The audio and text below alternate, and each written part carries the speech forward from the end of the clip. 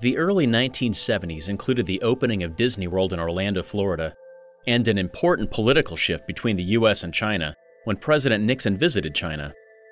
This visit improved relations between the two countries and ended 25 years of separation between the U.S. and China.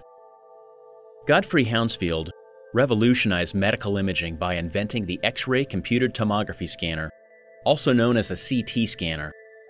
Hounsfield later won the Nobel Prize for his invention in 1979. A committee of the National Research Council developed estimates of cancer risk after exposure to low doses of radiation.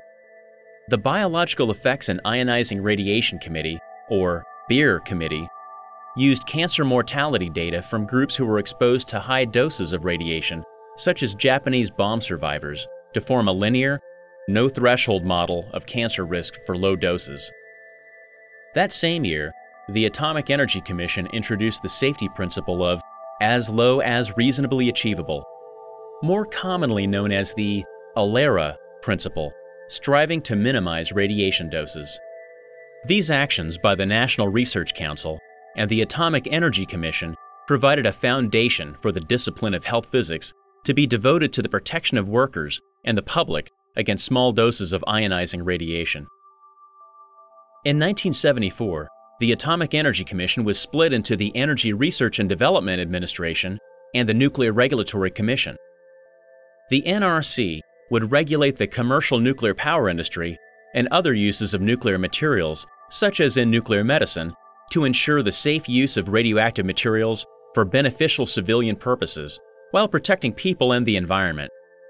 ERDA would manage the Energy Research and Development, Nuclear Weapons, and Naval Reactors program. By the end of the decade, nearly 70 commercial nuclear power reactors had been licensed by the NRC to provide electricity across the United States. This commercial nuclear power fleet operated without any major incidents for several years. However, on March 28, 1979, an event occurred at the 3 Mile Island Unit 2 reactor near Middletown, Pennsylvania, that resulted in a partial meltdown of the reactor core. This was the most serious accident in U.S. commercial nuclear power plant operating history, although its small radioactive releases had no detectable health effects on plant workers or the public. Its aftermath brought about sweeping changes to the operation and regulation of nuclear power, including major changes to emergency response planning, reactor operator training, and radiation protection.